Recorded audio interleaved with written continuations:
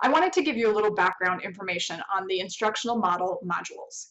Becky Miller, Heather Thompson, and I designed the modules first and foremost with our teachers in mind. We wanted our teachers to interact with the components of the instructional model in meaningful ways. We did not want these activities to be seen as busy work. Instead, we wanted to give our teachers an opportunity to practice the components of the model and come away with activities that they could continue to use in their classroom. We did not want this to be seen as additional work. We wanted activities that would engage our teachers in what they are already doing in their classrooms.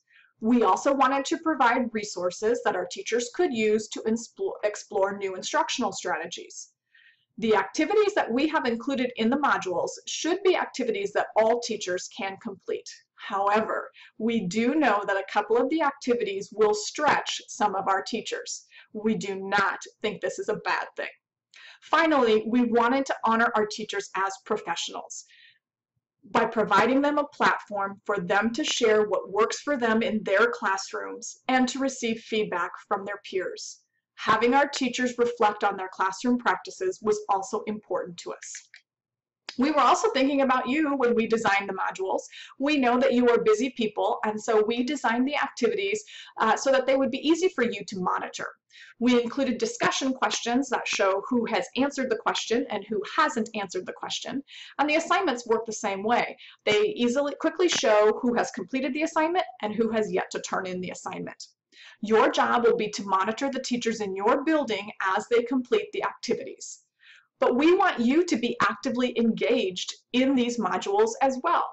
You will have the opportunity to reply to comments and to offer feedback on assignments. We hope you will actively engage with your teachers as they complete these modules.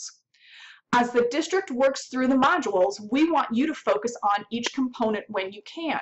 If you can include something in your weekly newsletter on assessment when we are covering the assessment module, please do that. I got the opportunity to attend a couple of different building PLCs toward the end of last year, and I was thrilled to see you include a spark at the beginning of the meeting, an objective that would be covered during the meeting, some assessment activities, and even a closure at the end. Please continue to do this. It's important that you model the different components of the instructional model whenever you can.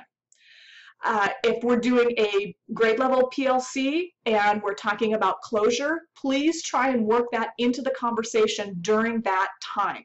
The idea behind having a specific timeline was to have the entire district working on the same thing at the same time and strengthening our conversations.